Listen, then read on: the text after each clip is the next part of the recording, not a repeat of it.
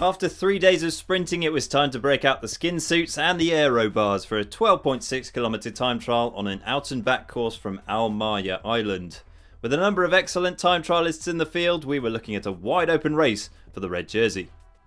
Sunweb's Nikias Arndt was the early pace setter with a time of 14:43 until BMC's Miles Scotson left the ramp. He beat Arndt's time by 6 seconds to take the lead at the top of the standings.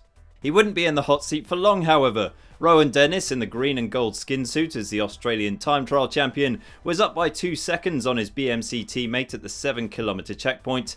He then blitzed the second half of his effort, toppling Scotson by 16 seconds with an incredible 14 minutes and 21 seconds, an average speed of 52.6km an hour. It was clear that effort would take some beating. Castroviejo split the two Australians, nudging into second place with a time of 14:35. So it was down to the 109th rider off the ramp, Tom Dumoulin. If anyone could beat Dennis, it would surely be the reigning time trial champion.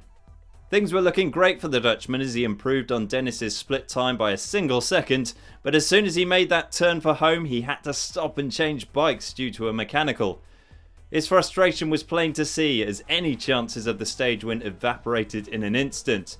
But to his credit, he refocused and hit the line with a respectable 14:52, losing just 31 seconds to Dennis in the end.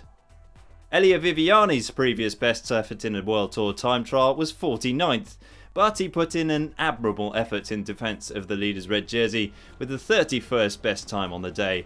But that wasn't enough to stop Dennis from taking the stage and the overall lead in the Abu Dhabi Tour.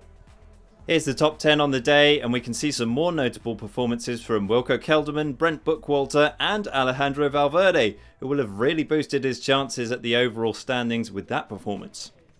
It sets up an intriguing final day tomorrow, the Queen stage of this year's Abu Dhabi Tour, with a summit finish up Jebel Hafit, an 11km long climb averaging 6.6%. A stern test for the climbers then. Rohan Dennis revealed in the post-race interviews that his main contenders will probably be Dumoulin and Valverde, but let us know your favourite for tomorrow's stage win and indeed the overall in the comment section down below. To catch up on yesterday's racing, you can click the link on screen now.